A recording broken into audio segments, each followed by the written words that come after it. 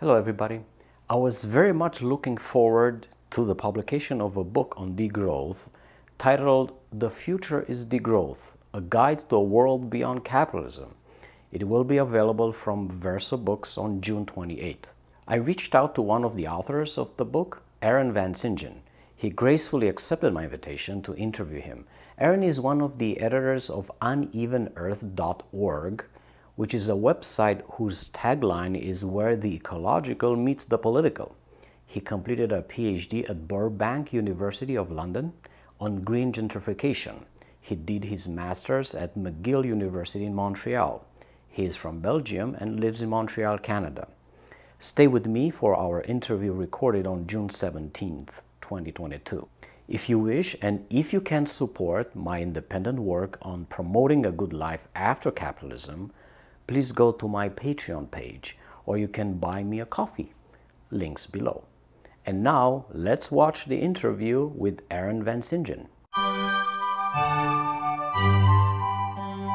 I'm here with Vansintjan. He's one of the authors of The Future of Degrowth, a guide to a world beyond capitalism that will come out from Verso Books very soon. And I'm very excited to talk to you, Aaron. This is a book that I've been looking forward to reading and seeing for a long time. It's been talked about a lot in the degrowth community, and I'm a huge degrowth supporter. I'm new to the field, but I'm so excited and I like to explore as much as possible from the field. So I have prepared some questions for you. You have seen them in advance, so we can go over them one by one, and if we have time, we can go into a few more shorter ones. Let's start. You define degrowth as a democratic transition to a society that, in order to enable global ecological justice, is based on a much smaller throughput of energy and resources that guarantees a good life and social justice for all, and that does not just depend on continuous expansion. So my question for you is, how would you translate this definition for a Canadian family who has a large house in the city, a cottage by the lake, buys from Amazon and Costco regularly, flies 2-3 times a year to overseas vacation destinations, heats the house with natural gas, and all the delicious perks of a consumer society? What do they need to do to adapt to a society based on degrowth? I think you pinpoint the problem really well with that example. So the family you described might think of themselves as maybe middle class or upper middle class, but they are part of the global, probably 1 to 5% of most affluent consumers who individually, compared to everyone else in the world, have a higher emissions and impact than the other 95%. So what we argue in the book, and what most people in the degrowth movement argue, is that though degrowth would likely would need to come with an increase in well-being, an increase in public goods for everybody, there are a lot of things, a lot of kinds of lifestyles that will need to change. So I would say to this family, probably a lot of things that you do will have to change, but degrowth would be kind of a way to make it possible for those kinds of changes to be accepted by people. So to create a society that is filled with opportunities for leisure that aren't carbon intensive, or to allow a society that where they can have a house and they're given subsidies to be able to make their house as little fuel intensive or energy intensive as possible.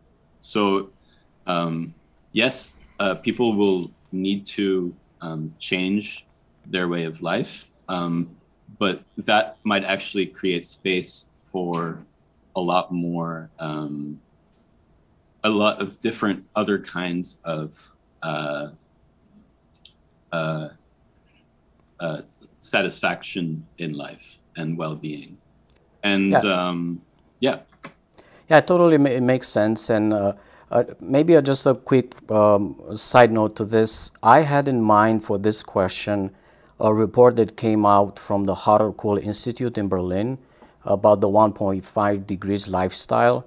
And they do talk about the footprint, you know, of people in Canada in a number of countries. And Canada stood out in that report by having about 14 tons of CO2 per person per year, while the target needs to go to about 2.4 in 80 years by 2030. So again, like you said, it's an average. Stratification, social stratification means not all of us who have the same footprint, but some of us do have to change, like you said. So that was the background for that question. So I would like to ask now, how did you discover degrowth, or did it discover you? Yeah, I would say that degrowth discovered me. When I first learned about it, I was studying food banks in Canada, and kind of the history and how they came about. And I was also volunteering at food banks. And I kind of came to the conclusion that these food banks came into existence for two main reasons. One is, as the welfare state retreated, food provision, emergency food and emergency resources was kind of left to the private charity sector, starting in the 1970s. But also at the same time, the industrial food system centralized and became inherently wasteful. So it has to overproduce in order to manufacture a kind of abundance. But then that overproduced food has to be discarded to manufacture scarcity. And so that all seemed crazy to me. And then in 2014, I moved to Barcelona with my partner, who was doing a master's there for a year. And I kind of fell into this degrowth community that it all, like what I had studied, just started being articulated into a framework. And I wouldn't say that at any point that I have this is crazy, what's the concept that I'm looking for to describe it? But it just kind of was thrust on me in some way. Pop out for you. Yeah. Was it at ICTA you found the people? Okay. Yes. Yeah, that's right. Yeah. So that was the Institute of Science and Technology in Barcelona. In Barcelona. Okay. Yeah. Sounds great. That's amazing. Just maybe a quick background for me. I was reading Jason Hickel's book in 2020, and it struck me, especially the numbers about the structural adjustment programs and the global south divide, the numbers in financial aid. I did not realize the extent of the divide, but at that moment I did not click with the word itself. I maybe clicked with the notion and the numbers. So it took me 2-3 more books, and surprisingly it was Tim Jackson that awoke me to this, even though he's not like a specifically degrowther. And then I came back to the word itself, and a whole worldview opened. And that's why I'm so excited to see your book came out. So this leads me to the second question, which is mostly about chapter 2 from the book, The Economic Growth. So maybe you can tell us what is wrong with the current paradigm of growth, and perhaps more specifically, why is it so difficult for the average person to imagine life, business, and an economy that does not depend on perpetual expansion? Yeah, this is a really good question, and I kind of want to start by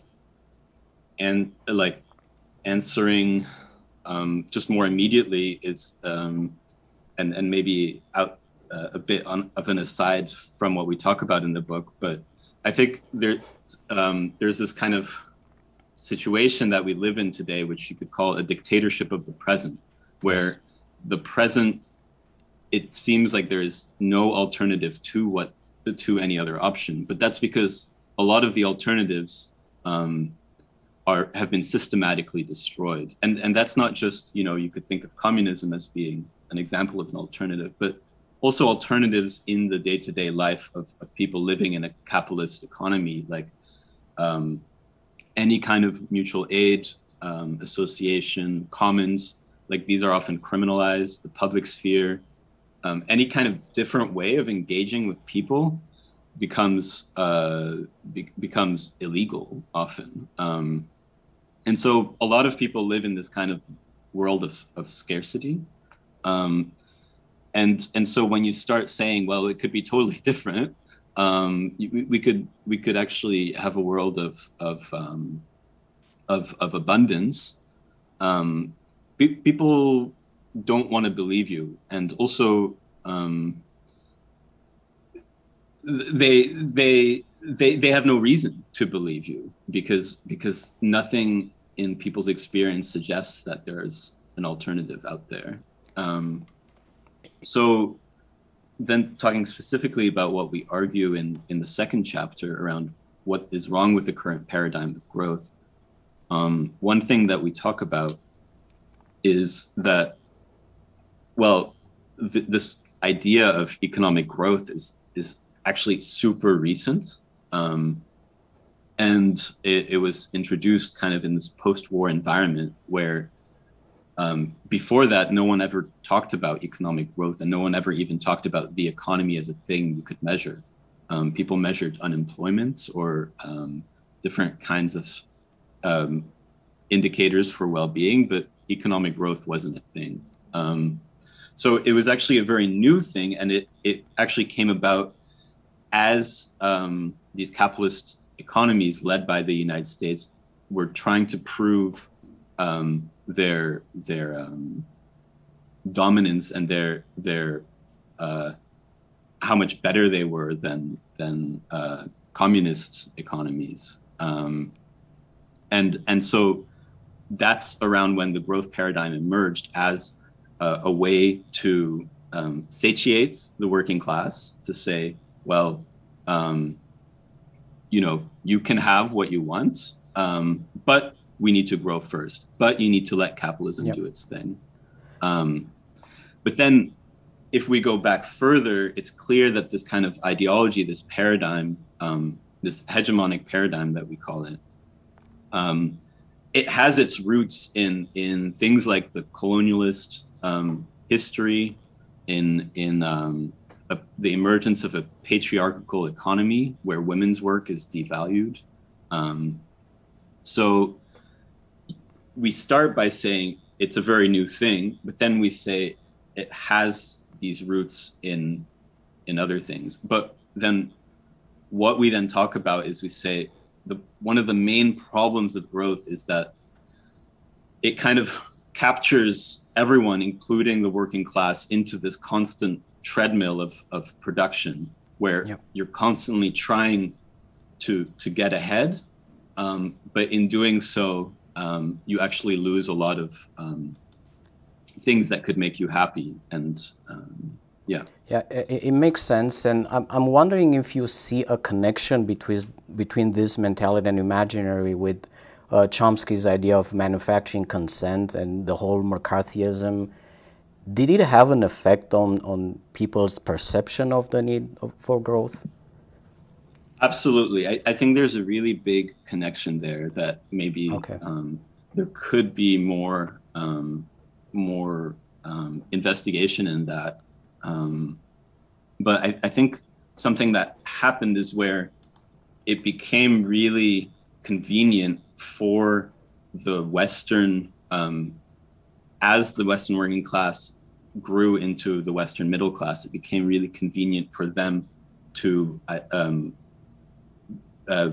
for cultural production to kind of create this identity of identification with growth and with its importance. So totally makes sense. So the next chapter deals with the critiques of growth. So from the critiques of growth mentioned in the book, I will just briefly cover them: ecological, socioeconomic, culture, against capitalism, just using my own words here, feminist industrialization and the North-South divide, and I'm skipping the right-wing critique for now. So which one do you think resonates with the most with the people in North America and Europe? In the sense that which story can we tell people in rich countries about growth to make them switch to degrowth faster? So this is like strategizing the narrative a little bit. So I'll answer that with what I find in the workshops I've done and in the conversations I've had is that actually a lot of people identify with the cultural critique Okay. a lot. So just to give a short story as an example, when I was first studying degrowth, and when I first came across it, and I was kind of excitedly posting about stuff, and a friend of mine, Catherine, sent me this message saying, "Degrowth, amazing.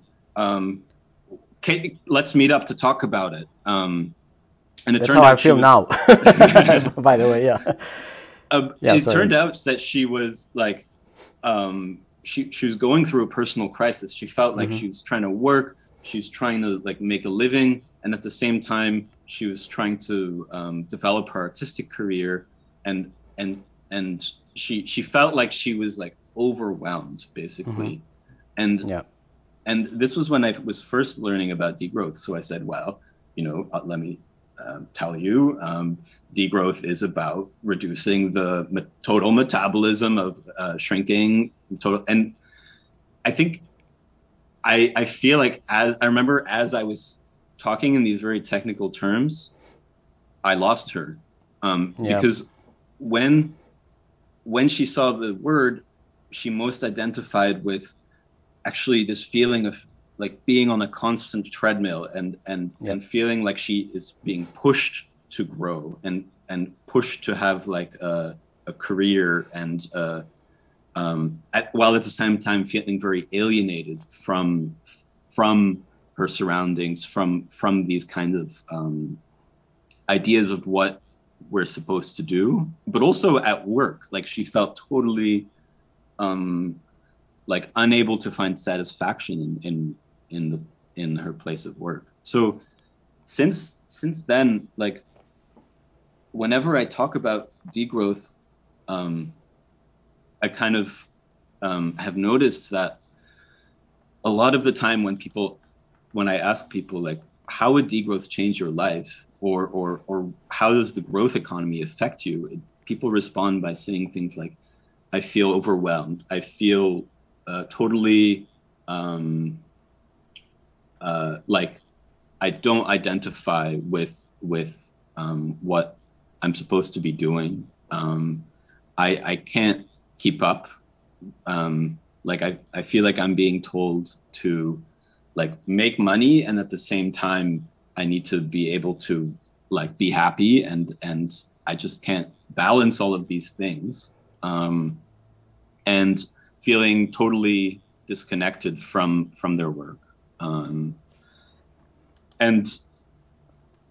yeah, like I think that is actually kind of something that if you talk to anybody, like from someone who works at an Amazon distribution center to let's say like a CEO of a tech company, you might actually have like that might be a way that those two people could share a discussion where they would say, I feel totally overwhelmed. Like I feel like I'm on a constant treadmill. So I do find that the cultural perspective is one that people identify with a lot. Yeah, this is a bit surprising. I wasn't sure what you would answer, and it makes me think of now famous Buckminster Fuller quote that you need to build a new system first, and which makes the old system obsolete. So it sounds to me, it feels that the main task of degrowthers is to build this new narrative, the new stories, make them interesting, fun, and cool. And then people just forget about the pressures of capitalism, of growth, of careers and social climbing. Do you think there's a room for fiction in this area? So something more contemporary, not just Ursula Le Guin, and something more specific to degrowth? This is a new question, so it's new to you. Absolutely. Kind of having fun with it a little bit. Yeah. Yeah. I'm personally, I grew up on science fiction and on fantasy. And going back to what I just said, because I've been, and working as a freelance editor in the last 5 years, I've found myself extremely dissatisfied. Constantly feel like I'm like not doing enough, and like I have been working on my own science fiction writing as part of that. So like I absolutely, like, when I work on these science fiction stories, it like allows me to actually find a way to imagine what a degrowth society could look like. And so I'm a really big believer in utopian narratives. Yes. And how, so in degrowth, people talk a lot about the creation of desire.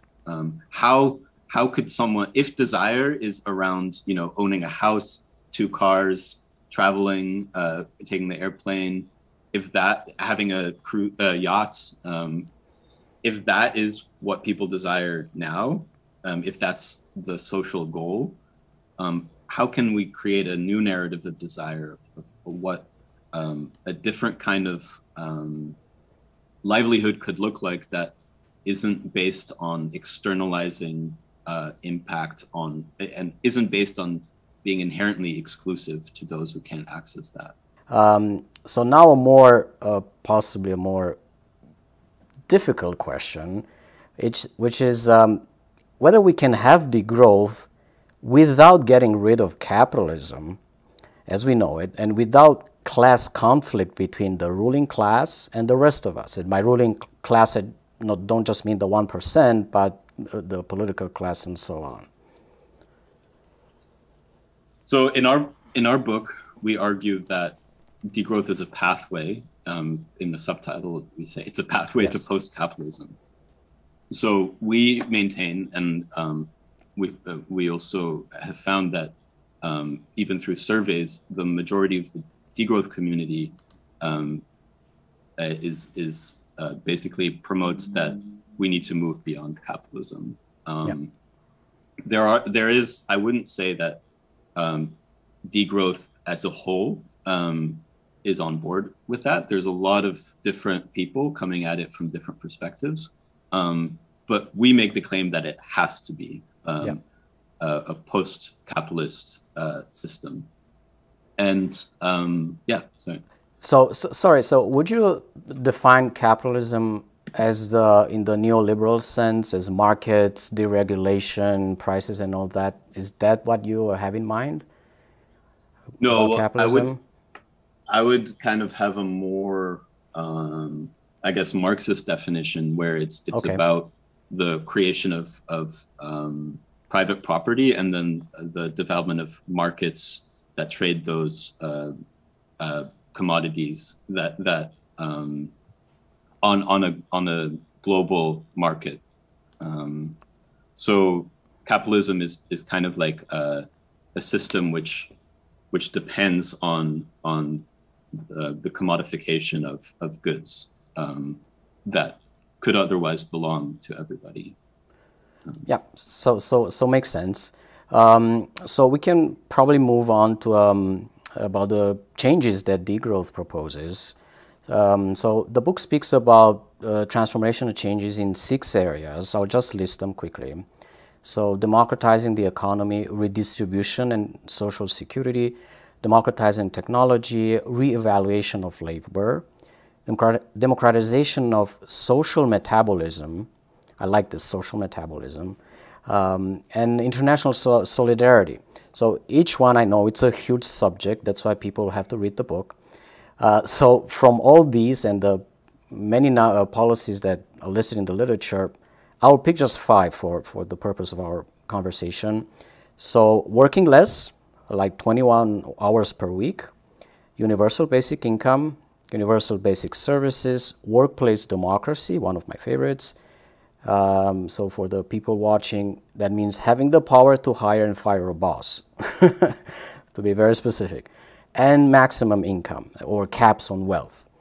So if grassroots movements and governments implemented, let's say, just these 5 policies, just these 5, for the next 5 to 10 years, do you think we would be on an irreversible path towards degrowth with no way back? I know it's a big question, but you take your time and pick whatever you want from it. I think that's it's a good question. So I think in the left, in the past few years, there's kind of emerged this idea that if we picked a few kind of like key policies to kind of organize around, these would allow for this kind of like gear shift of capitalism to bring about like a new system. I would say by and large that degrowth proponents kind of come from a different perspective. So like you could think of it as like either having these like a few policies like on the rocks, or the degrowth perspective, which is like more of a cocktail of policies where you will probably have to mix and match and try different things. However, we kind of, in our book, we use this term, which was promoted by Andrea Gortz, the French philosopher, which he called a non-reformist reform. So these are reforms that kind of have this capacity that when you put them in place, they make a whole new thing possible. So to take, for example, working 21 hours per week. Okay, all of a sudden, people have 20 extra hours to do their thing, to get groceries, buy food, hang out in the park, relax, go to a community meeting, maybe start going to their union events, maybe taking some courses. So all of a sudden, that might make way for a much more engaged society. So there are ways that these policies can have a kind of trigger effect, but I would say that by and large, the degrowth perspective is that it's not just one, because they need to balance each other. So for example, if you switch to 21 hours per week of work, people might spend their long weekends flying around or something like that. So there actually needs to be a balance where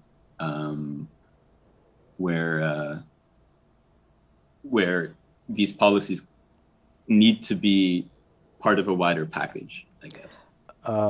To this note, to this specific idea of the risk of certain policies, do you think you can offset some of them with caps, with rationing and ratio policies on consumption, like carbon or miles traveled and things like that? Would they work? Maybe just a bit of history. I grew up in Romania, and I lived with grocery ration cards. So we had half a bread per family per day, or this many grams or liters of oil and sugar per month. That limited consumption, but it induced this aversion towards scarcity. And once communism disappeared, everybody wanted to buy as much as possible from as many sources as possible. So yeah, back to what you just said, would rationing work in any way? No, I think under degrowth. I think no one in the degrowth movement is suggesting any kind of thing like rationing, and you could see that today, where, for example, in Ecuador and France, when the government did put in place kind of fuel price hikes, which were tied to kind of carbon pricing initiatives, enormous protests, because what those tend to do is they affect the poor the most. Yes. And they also they breed resentment towards people who might actually afford to have, because in any society there are people who are better off and people who are not. So what the degrowth proposal what degrowthers tend to propose is that they say, for example, you could pair it with something like an ecological tax reform, where instead of being taxed on your income, if your income is above a certain level, so let's say you're upper middle class, then you start being taxed on, let's say, how many times you fly per year, stuff like that. So it would actually affect the highest tier of society, but not the lowest tier of society. So some sort of a progressive consumption tax. That makes sense. Yeah. I would like to ask you now about levels of applying degrowth in society. And the book talks about degrowth at multiple social levels, from community to state level, with different policies and strategies. I'm getting questions. I talk to people in the community, and they keep asking me, so how can I do degrowth here, like in Toronto? So the question would be, so what can an urban community like Toronto or Montreal, where you live, do according to degrowth, independently from the state and authorities, and what they can do with the help from local and federal authorities? And now, just a bit about activism. So if social and local activism is enough to trigger the change, or we actually have to pick up pitchforks and go to big banks or blow up pipelines? Yeah, so in our book, we did dedicate a chapter to this question of, like, you know, we could talk about degrowth in these abstract ways. We could talk about these policies that kind of, for most people, are a bit out there.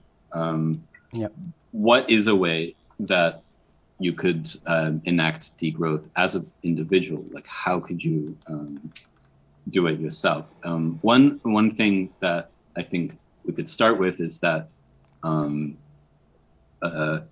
try to do something, not just as an individual, but join a group that's doing something, or make it about beyond yourself. Because we're often told, oh, you know, just buy recycled toilet paper, or shower less. These are individualizing solutions. They kind of isolate us. But probably, if to take an extreme example, if you lay down on a runway for 5 minutes and you stopped 10 airplanes, you would probably have better impact on your carbon footprint than if you bike to work every day for the rest of your life. So try to think of it as beyond yourself, and join a group. And then I quickly drew this, but in the book you could possibly see, it's a triangle. On the top there's the non-reformist reforms, and then on the bottom there's the ruptural strategies and the nowtopias. Can you maybe just put down the book so we can see the top? We couldn't see the top. Yes. And ruptural strategies. Yes, it's perfect. Yes. Thank you.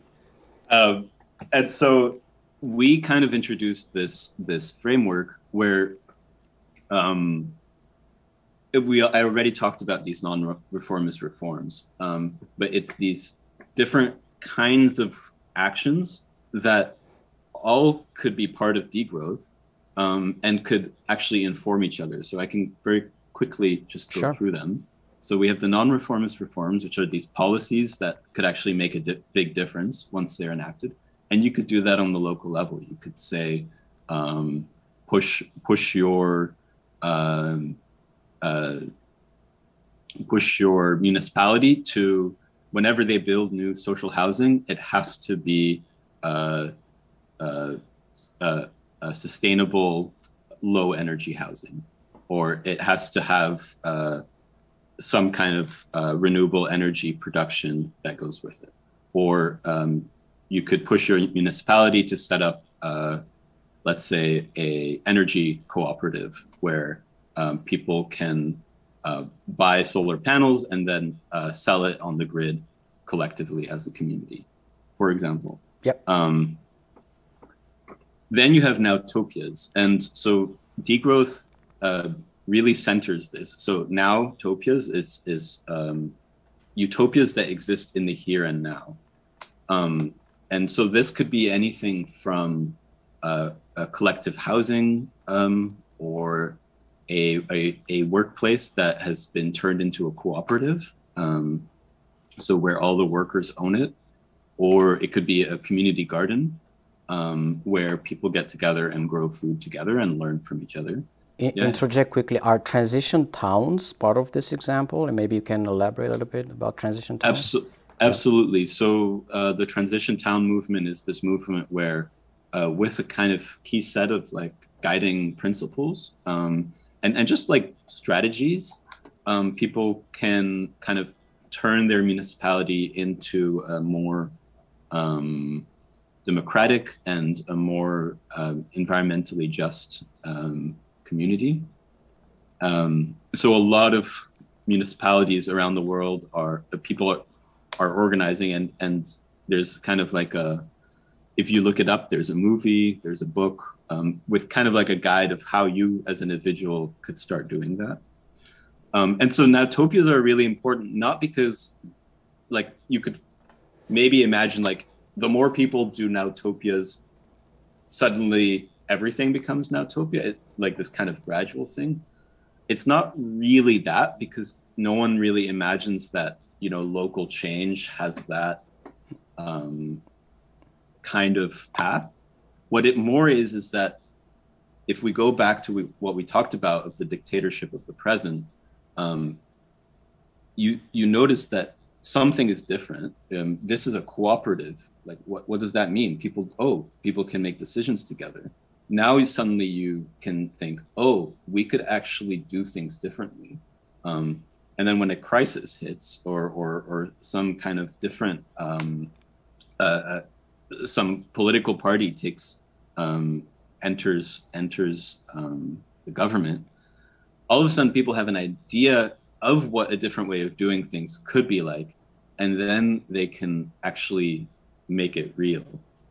So nowtopias are necessary to create desire for change. And then the ruptural strategies, these kind of what we call counter-hegemonic strategies, is it's more about, you could think of it as picking up your pitchforks, but it's really about these kinds of things aren't really possible unless people are organized and working together to not just demand change, but make different kinds of power possible.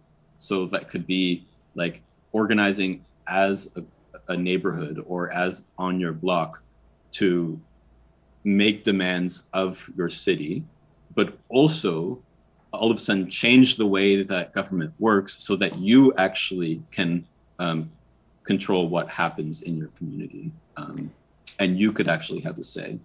But so ruptural strategies could also include things like blockades. So you could include like the indigenous blockades of pipelines, or it could also include workplace strikes where people stop working to show actually we have power and we need to have a satisfying life and enough income so that we can actually have a decent living. So those strategies kind of all work together and reinforce each other. Because without the ruptural strategies, even if you elect the nicest person to office, the coolest, most progressive person, without a ruptural social movement that really forces the social body to have to make changes, that nice person is going to be totally ineffective. Yes, so thank you for that. And maybe just a quick note on this. I managed to get a degrowth memo I wrote into the hands of Jagmeet Singh. So for people out there, he's the leader of one of the major parties in Canada. So he knows the word, he cannot unknow it now. So, amazing. Yeah, so you planted that's a small seed. Yeah, it's a small seed, and now try to reach out to more and more politicians. So maybe this is one way to spread the word and, like you said, plant the seeds. So what you just said, it's a segue to my next question, because I always have in mind the people that live in a box, the let's say the capitalist box, with all its imaginary. I have many friends that live in that box. I used to live in that box for many years myself. I know degrowth is big on conviviality, sufficiency, simplicity, frugality, reflection, consensus, deliberation, collaboration, culture jamming, counter-hegemony, like you said, and especially emancipation of women. I think this is not addressed enough, the feminist aspect. So now the question is that given that capitalism has conquered our imagination, and many people are willing slaves for corporations, there are very few hours left in the day and mental energy to think about all these values and degrowth. So how can we teach a corporate social climber to drop capitalism and switch to degrowth? Yeah, I think it's a really good question. I think one way is what I talked about, which is like kind of holding up a mirror and saying, do you find meaning in this that you're living, this life that you're living? Are you satisfied? Are you satisfied with this kind of thing that you're kind of reproducing on a daily basis? And a lot of people, if you look at the skyrocketing rates of depression, of mental health issues, even before the pandemic, isolation, there are studies that show that just the amount of friendships people have are going down. People see that, and there's a really big recognition that what's happening, how things work, is just not okay. And I think a lot of people respond to that feeling by becoming reactionary. So by kind of actually reacting against progressive ideals, saying, no, like what we need to do is keep the hierarchies in place. Go back to the traditions that we have, go back to the nuclear family, and protect ourselves from anything that would endanger that kind of moral system. So going back to pre-neoliberalism. Yeah. So a lot of people really want that. And that's kind of how they approach it. But what we need to do is to make the alternative desirable, not just make it morally, have a moral weight to it, but to make it something fun and something that gives meaning and something that gives a sense of satisfaction. What would you say is the most playful and fun policy of degrowth? That would people just jump on board, and it could be anything. So I kind of I wrote this article titled "Public Abundance is the Secret of the Green New Deal," or the secret ingredient of the Green New Deal. And I will link below for future reference. Yes, thank you. Something I kind of went through a lot of these kind of like very fun things that you could kind of imagine kind of putting in place in every single community. So for example, and by the way, these are all things that exist around the world already in different places. So just listing a few is, let's say a library that also lends out cargo bicycles, or a tool library where instead of having to go to Home Depot every time you need a new tool, buying it, maybe selling it later if you don't need it anymore, you just go to your local tool library, take it out. Maybe you have to give them $20 a month or something like that, but you've got all the tools you need. Who would pay for this library? I'm just curious what's your take on this? Well, personally, I think, Yeah. you know, if the local government supported things like this, you'd have a lot less waste, a lot less, Yep. and a lot, actually a more efficient society, a more efficient market, even if you want to use those terms. And there would be a lot less costs of like cleaning up the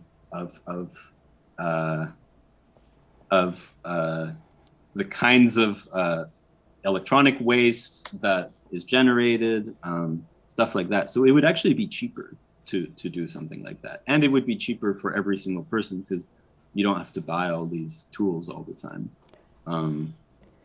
Yes, if I may ask you something, I saw you spoke in, I think it was a master's presentation about food waste in Canada. Has Canada made any progress about food waste in the past few years? No, nothing. Well, I haven't studied the problem as much, but the problem with food waste is it's not something that can be solved by just like tweaking the system. It's a problem of how industrial agriculture works. Yep. Is you have to overproduce, because if you don't overproduce, then you can't guarantee that the products will appear on the shelves. So it's a very irrational system where even if the weather conditions aren't good for, let's say, tomatoes or something like that, or lettuce, they have to make more, rather than saying, okay, well, tomatoes aren't so good right now. Let's focus on something that's like maybe easier to grow. Like they have to produce it. So is this capitalism commodifying food production, essentially? Yeah. And do you think, like, okay, here in the neighborhood, you can build some sort of an agroecology food food cooperative?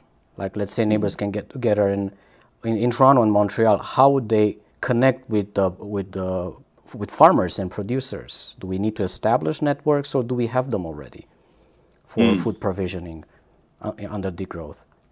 That's a really good question, and I think a lot of people are working on that, trying to make food systems more local. I think there's a few different parts of that where, one, absolutely, like we can shift our food systems so that people are more involved in their food, so that there's more food available where you live and that you can be part of that. Another part of it, though, however, is that there is a need for some kind of planning, government planning, to create a food system that is much more sustainable, going beyond the kind of like individual neighborhood-based. Oh, okay. This kind of like ideal of like local food as being just something that kind of emerges from people's own activity. Like there is a need to kind of steer it into a direction. And I suppose it also depends on the geography and demographic of the city. Okay. Absolutely. Well, just one thing to know is that until 2005, I did a bit of research in Hanoi in Vietnam. So this is a post-communist city.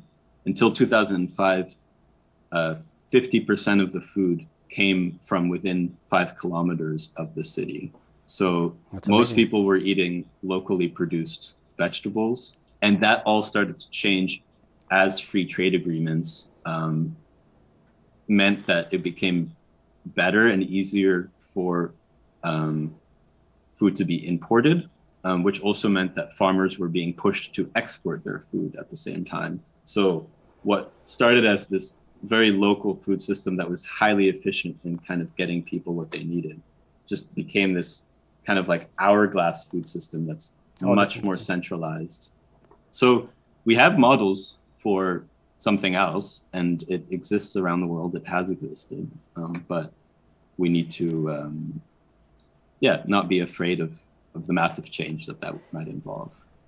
Yeah, that's great. All sounds good to me. I'd like to ask you now about two of my biggest pet peeves in the consumer society, which are advertising and fast fashion. I know Degrowth, and the book talks about them, among many other things. How do we reduce them and eliminate them? So I have in mind two approaches, which is the bottom-up consumer approach. We just do it ourselves by modifying behavior. Or do we need a top-down government policy? Some people call it choice editing. So which one is better and faster?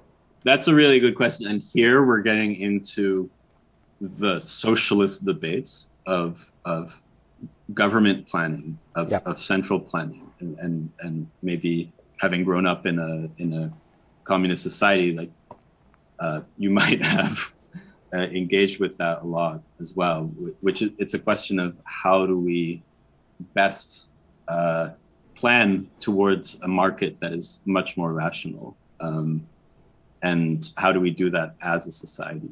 On this note, communist Romania was also growth obsessed. Ceausescu had the 5-year plan where he had to double the production from the previous 5 years and bypass the West in wheat production and oil production. So it was all a growth competition, as the book also shows in reference to USSR. Absolutely. Yeah. But there is something about those kinds of debates that were happening when people started thinking about communism as a possibility of, okay, is there a role for some kind of democratic planning where it's not an authoritarian planning, not necessarily, imposed, but something that could involve this society, and probably it would require some kind of mix of both bottom up and top down. So, that binary isn't, it kind of falls apart sometimes when you start thinking about it, really. Another difficult question now, which is the North-South critique. So, okay, let's say Canadians and Europeans they won't change their habits, but then the global South will cut their access to their resources. The production goes down in the North, consumption goes down in the North. We have supply chain problems, inflation, etc. Can conflicts over this appropriation and exploitation by the North, Jason Hickel talks about it a lot, can we avoid it, and can we have a peaceful transition to degrowth, having all this history in mind? I think that it's a really good question, and it's a really provocative one. I think, first of all, we can't necessarily say, one would hope that it would be a peaceful transition, but we can't say that it will be, because let's say if one country decides to go all the way towards degrowth. So Africa says no more lithium. Yeah. What do we do? There would probably be an invasion, or some kind of cutting off of all loans, so they can no longer participate in the global market. There would be massive, and this has happened around the world where societies did decolonize and say, no longer, but they weren't able to fully delink themselves from the global capitalist system. At the same time, I think it brings up this question of who is the agent of history. There's a lot of people will say the working class in industrial societies is the agent of history, because they're the ones who have the most power, because their labor puts them in a position where if they refuse to do labor, then they can just bring everything to a halt. Personally, I think that this is pretty misguided and very Western-centric approach, because history shows that a lot of the biggest transformations were not just from the working class during capitalism, but also through peasant movements. A lot of the resistance from indigenous movements is actually shaping the global market system as well. So Just for our viewers, I hear a lot of good things about Via Campesina, which is a huge global movement, and it's very much aligned with degrowth. And absolutely, yeah. And so an organization like Via Campesina, or let's say an indigenous nation that refuses to have a lithium mine built on their territory, that shapes the global market as well. They are also the agents of history. So we could think of a kind of alignment, a necessary alignment between the Western working class, the industrialized working class, and these kind of global South anti-imperial movements. The book talks about a very interesting example from Spain, which is the Catalan Integral Cooperative. Can you maybe talk a little bit about it, just to inspire the North American audience to take up on that example? Yeah, so the Catalan Integral Cooperative is this very amazing organization that what first happened was just a very short little story. This guy, Enric Duran, who was a anti-austerity activist, went to different banks in Spain, and kind of to prove how absurd the banking system is, he took out loans from every single bank that gave them to him. So he amassed like a large amount of money, and then he gave it all to movements he loved, and then fled the country. That was basically the seed funding, if you could call it that, of the Robin Hood funding of the Catalan Integral Cooperative. So they had this funding, and then they said, okay, we are going to develop our own cooperative that doesn't just think of itself as a place where people buy stuff, but it's a whole economic system, like a network. So people will be able to be members of the cooperative, and that allows them to get goods from other cooperatives in that network. It also provides housing to people, and it provides basic income to a group of people. And it also has its own currency system. It's basically this kind of like building a new world in the shell of the old. So it's an alternative that really emphasizes what a nowtopia could look like. It's pretty amazing. A little bit related to this shorter question, I like this idea of time banks. Can you maybe elaborate how a time bank would work in a major European and North American city, and what it is? Yeah, so a time bank is where, let's say, instead of counting your activity as in money, like in the standard currency, you would count it in terms of hours, let's say. And so if I go volunteer 3 hours at my local cooperative, that means that I get access to someone else's 3 hours in somewhere else. So it kind of like allows people to plug in to an alternative economy in ways that are easiest for them. And there's no money exchange in the process. No money exchange in the process. Can people buy hours? But or sell hours for money? Well, then you start getting into, you start creating a new market. And I think, so there's a lot of examples of this having worked. How I have to say, I think they can work really well, but in most cases, there is like no institutional support. So they tend to die out pretty fast. What that kind of signifies is that actually the money system is so powerful that it tends to just like throttle every other alternative.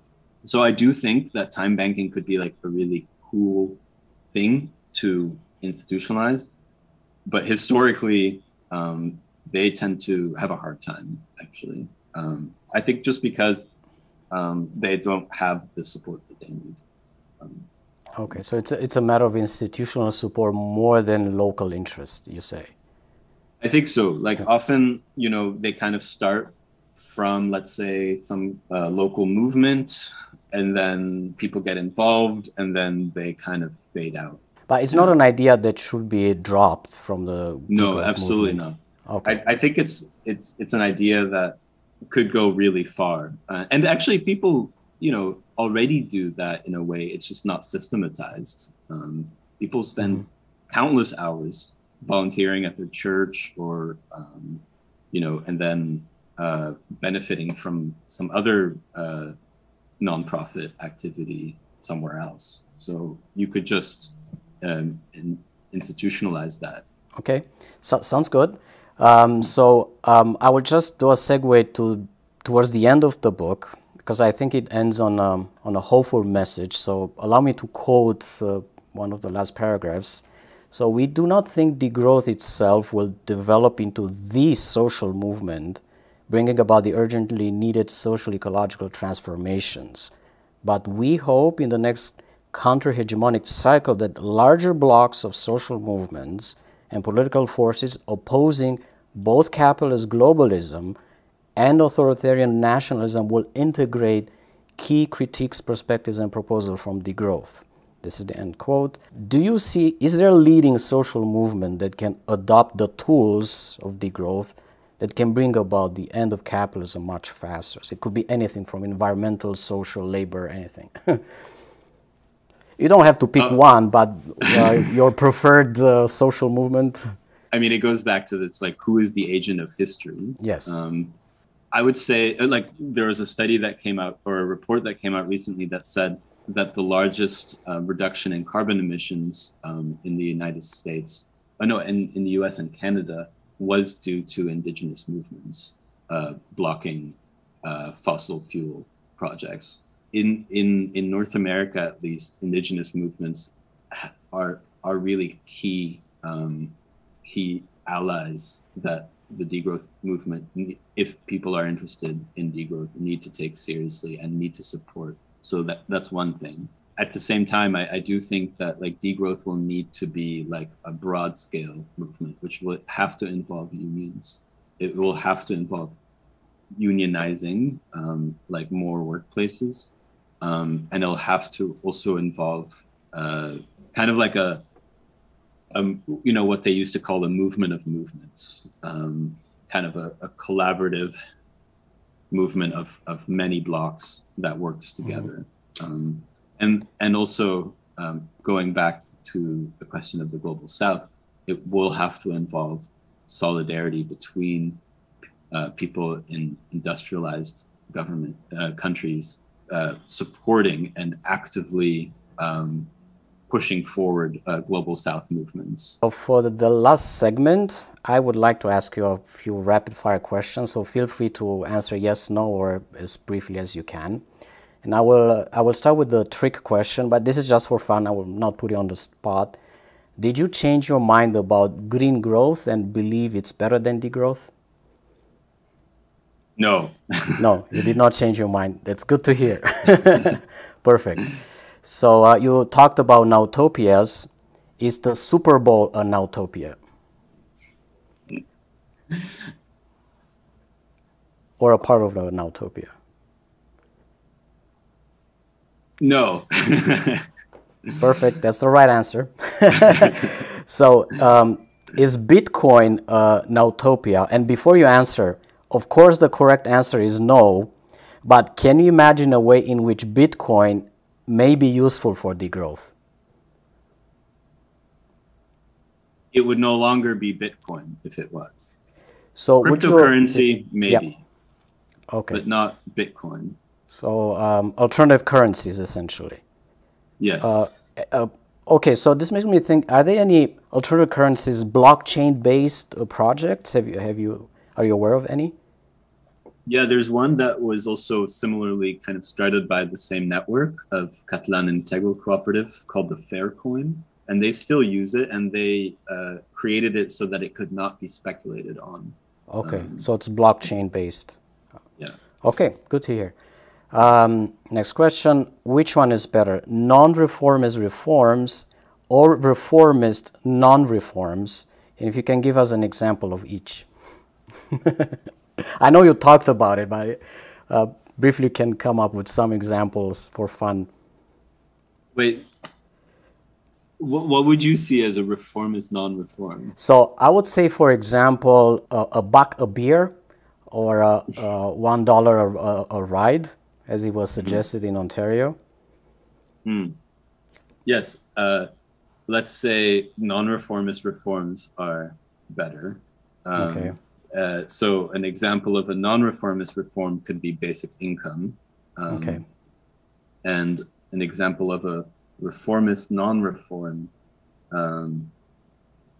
could be, for example, here in Montreal, they're making well, maybe that one is kind of nice, but they're making the metro free in some weekends. Yeah, on some weekends in the summer. Yeah. Okay. Some weekends in the summer. So who's taking those? So like the people going to work every day aren't. It's for vacationers basically, or people. But at the same time, it is this like, wait, you've been charging us this whole time, and you could have just done this for free. Yeah. So it does open up a different way of thinking. Exactly. Okay, another, I would say, cute question. Are pets an utopia? And do you own That's pets? a really difficult question. I know. I have a Bichon poodle. Yeah, I have a dachshund who's actually been sitting by my feet the last hour and a half. But it's hard because on the one hand, you could say that pets, let's say cats, are one of the main causes of biodiversity loss in suburban areas. They're carnivores, so they eat massive amounts of meat. The dogs as well are terrible for local wildlife. Some people would say that they're not that great. However, I think that like there's something, like for example, in like social media, it's just all about pets. Like it's just only videos of cats and dogs, and like you do notice that pets kind of allow people to broaden their consciousness to the non-human world, and to acknowledge that there is consciousness that isn't human, and to identify with it. So it isn't. I mean, speaking as a dog owner myself, I think through my dog when I think about wildlife, or when I think about the need to have a society that has a better relationship with the ecosystems around it. Yeah. Maybe they're an utopia in some way. I'm all on board with that, with the expanded consciousness of life. We can learn a lot from indigenous communities about that. How can people find you and your work and maybe get in touch with you? Yeah, you can. I'm on Twitter, _VANSI. Basically, from there you can find any kind of thing and message me as well. Thank you very much, Aaron. I hope you had a great time with this, and good luck with the book. I'm looking forward to reading it again. I'll have to read it again to internalize all the notions, and I hope we stay in touch, and I hope Degrowth grows. Thank you so much, Vlad. These were incredible questions, and I was very happy to be here.